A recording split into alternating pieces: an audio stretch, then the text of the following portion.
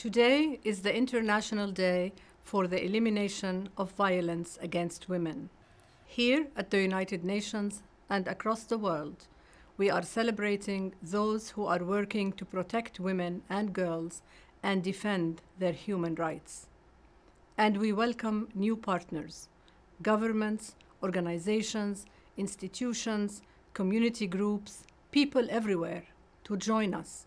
Raise your voices and work together to transform lives, not only during the 16 days of activism, but every day. Violence against women is a global crisis. In all of our own neighborhoods, there are women and girls living in danger. Around the world, conflict, climate-related natural disasters, food insecurity, and human rights violations are exacerbating violence against women. More than 70% of women have experienced gender-based violence in some crisis settings. And in countries, both rich and poor, gender prejudice has fueled acts of violence toward women and girls. Violence against women often goes unreported, silenced by stigma, shame, or fear of the perpetrators, and fear of a justice system that does not work for women.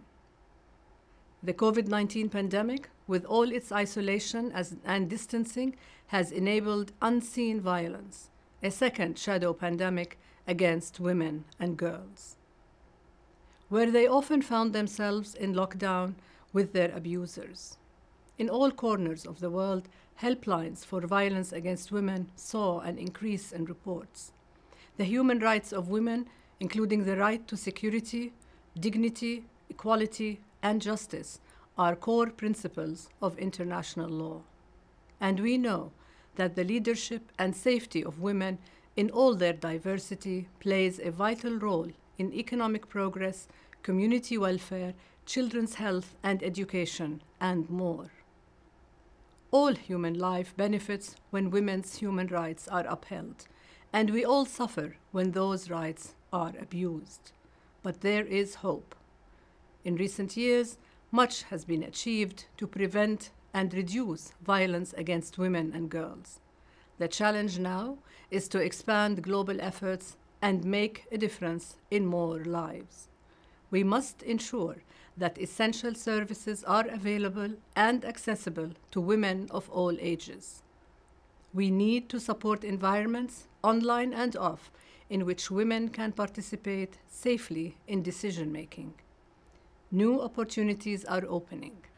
Last summer, as part of a $40 billion commitment to the women and girls of the world, the Generation Equality Forum launched the Action Coalition on Gender-Based Violence. The coalition brings together a wide array of women's groups and others, youth, civil society, faith-based institutions, philanthropy, private sector, international organizations, and UN member states. There will be concrete financial and policy commitments and scaled-up initiatives in critical areas, survivor support services, legal frameworks, and more resources for grassroots organizations. Today, the International Day for the Elimination of Violence also opens some exciting hopes. It begins the annual 16 Days Against Gender-Based Violence, a series of events aimed at creating real change. For 2021, the theme is Orange the World, End Violence Against Women Now. Orange symbolizes a brighter future free of violence.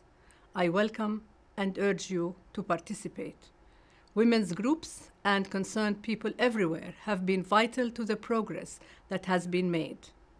Going forward, together, we can make life better and brighter for many more girls and women across the world.